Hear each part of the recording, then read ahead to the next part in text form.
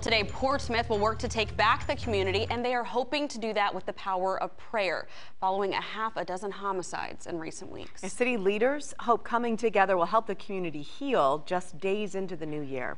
This morning, our KaMaria Braye is live in Portsmouth with a preview of tonight's event. KaMaria? Katie and Aisha, I'm at Portsmouth City Park. This is where the prayer vigil will be at 6 tonight to remember those lives that died by gun violence. Now, within the last 2 weeks of 2022, 6 people were killed, the youngest 17 years old, and the latest shooting was on New Year's Eve. And police are still trying to solve those crimes while trying to help the community heal.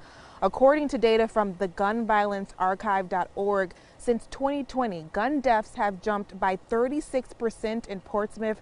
Data shows 33 people were killed by guns in 2021. Last year, it rose to 41. So tonight, the mayor and police chief are speaking to the community for a, quote, urgent call to action for all those who care.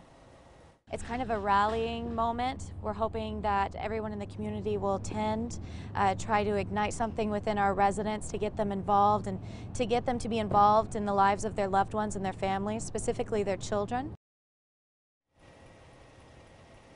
The city of Portsmouth encourages parents to talk to their children about gun violence and about any issues that they may have with others in the community.